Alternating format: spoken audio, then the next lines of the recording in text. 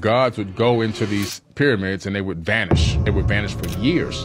Then they would reappear somewhere else, sometimes on Earth.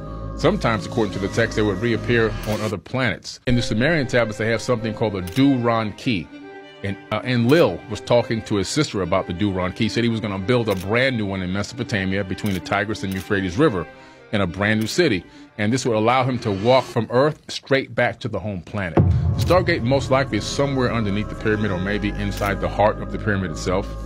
And there are so many more accounts of pyramids being portals in ancient texts that state that they had something called the elixir of life that they would drink, and it would be for healing the heroes of old, these old ancient Anunnaki, the original pantheon that came to the earth, not the Greek pantheon, but the original pantheon out of Mesopotamia, and that it would give them immortal life. It would heal their bodies, heal their organs, and extend their lifespans. Wow. Yeah. I saw you did a video recently on Mars. Mm-hmm. What's your whole theory on Mars? And Mars is